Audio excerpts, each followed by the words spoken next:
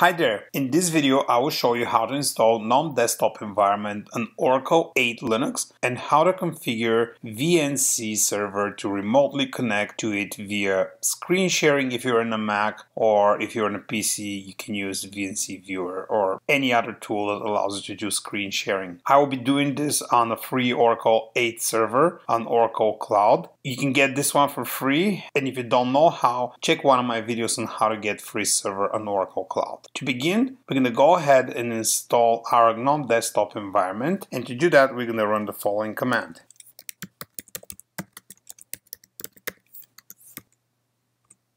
And this usually takes about 15 minutes or so I will fast forward and I will be back when it's done.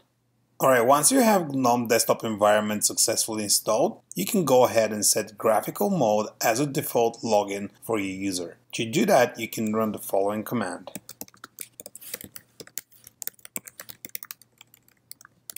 And once you have that done, you can go ahead and reboot your system.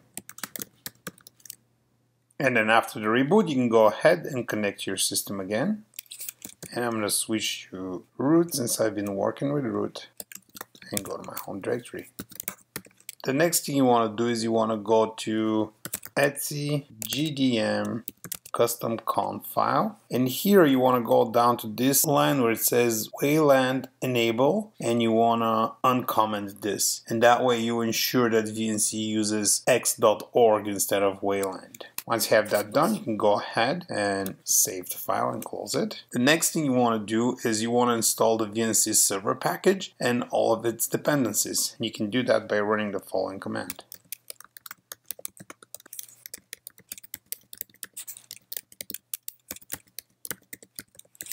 And this will take a few minutes, so I will be right back when it's done.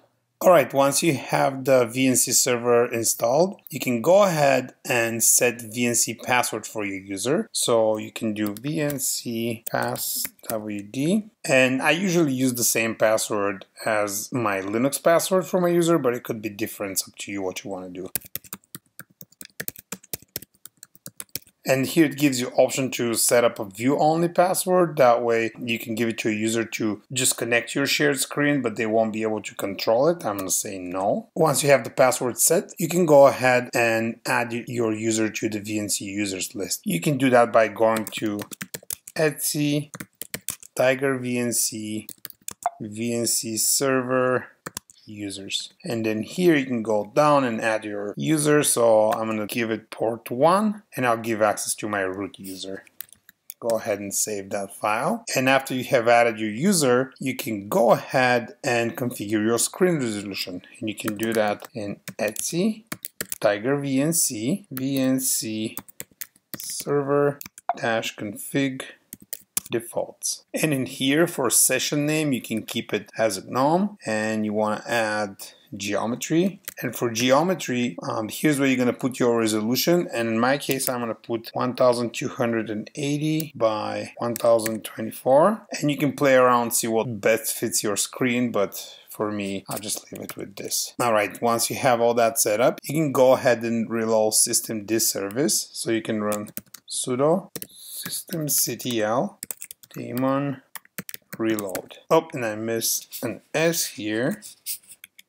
There you go. And the next thing you want to do is you want to enable and start the VNC server. So I'm going to do sudo systemctl enable --now VNC server at, we said, port number 1 service.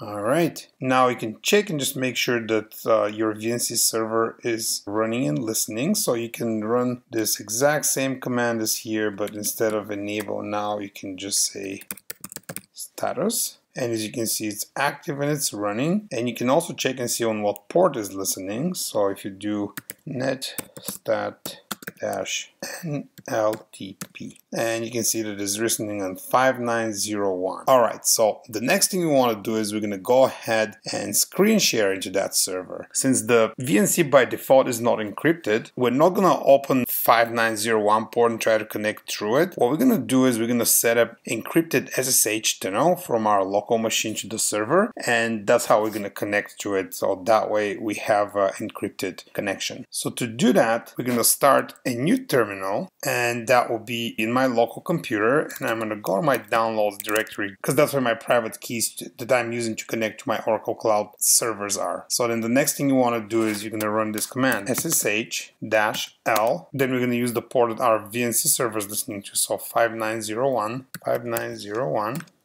localhost, and then the same port 5901, and then I'm going to give it path to my key, and I'm using the 2217 key, and then I'm going to connect with my Oracle instance default user, so OPC, and the IP of my server is 158.101.112.164, and go ahead and click enter. And once you have this connection established, you can go ahead and open your screen sharing tool.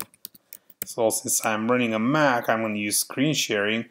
But if you're on a PC, you can use VNC Viewer or whatever tool you use for screen share. And once you open that, all you have to do is type localhost and then the port 5901. And then click connect. And then it's going to ask you for a password. And this will be the password that we set up earlier. So again, I used the same password as I used for my user. But if you use different password, this is what you want to enter. Here's the password that you set up when we were installing the VNC server. And there you go, I'm connected into my Oracle 8 GNOME Desktop Environment. So here you can just pick your language, next, keyboard, next, privacy. If you want to connect with one of your Google or Microsoft account, but then you can just start using the server, and you can go just make sure you have an internet connection. But that's pretty much it. I hope this video was helpful to you. If you liked it, please click on the like button. And if you want to see more of my videos, please subscribe for my channel. Thanks for watching.